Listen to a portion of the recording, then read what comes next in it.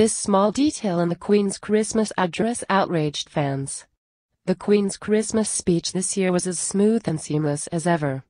That was until fans took to social media to comment on something in the background that left most outraged.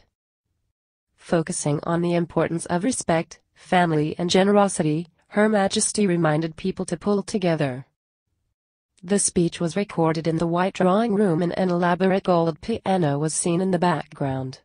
Considering the Queen's formal residence is Buckingham Palace, it shouldn't come as a shock to many that the decoration and furnishings are elaborate. The Queen herself appears to be sitting on a golden-embellished chair and the walls are decorated in gold designs. But some frustrated viewers took to Twitter, upset at the lavish display of wealth the piano seemed to represent. Daily Mirror associate editor Kevin Maguire weighed in, tweeting that the speech being given in front of such a display of wealth kills satire by lecturing the need to pull together. Do you see how hard being opening bracket the closing bracket Queen is now? Commented another user in a tweet suggesting the Queen was out of touch with the poor. Others were quick to defend Her Majesty. She's the Queen.